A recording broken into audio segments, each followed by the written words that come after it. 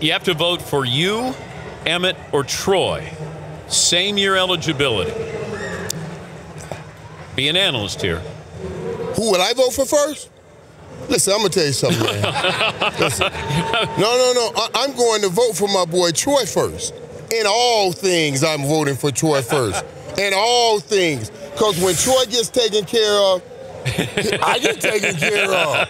I remember Dion, man. We got into it one day. We were playing Dion, and there was something going on with Dion and Troy. And Dion's my boy and been my boy. And he came up there, and we were in the room. We were in the meeting room. And Dion said, man, listen, Michael, man. I said, stop. I said, let me tell you right now.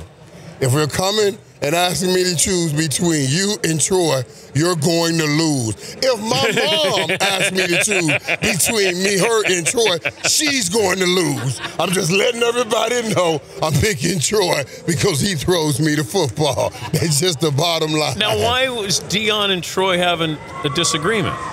Because they're alpha males. We're all alpha males. The idea is to get all the alpha males together on one accord, one page. It's no different than Jerry and Jimmy. They're alpha males, and you know they run into some situations and issues that we have to work through as alpha males. But we get them worked through.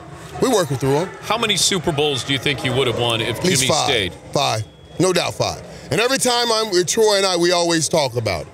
We should have won at least 5. And I'm going to tell you right now, these young guys, speaking of the Cowboys, I wish they understood how much they're going to regret missing that moment. Yeah. Listen, I got more rings, man. I don't even wear rings. I got so many rings. And rings on all levels. I just want to make sure people know that. I mean, I won championships everywhere. Rings on all levels. Now, I have so many rings, and what ring in my head, speaking of rings, is that one play in this 1994 NFC Championship game, the Dion pass interference me.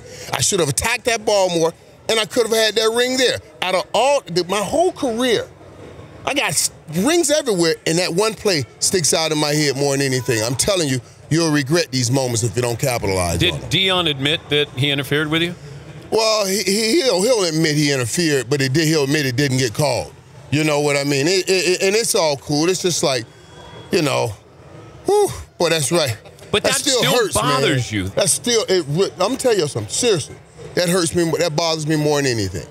I still have nightmares about that play. I should have made that play somehow. I should have gotten that play made.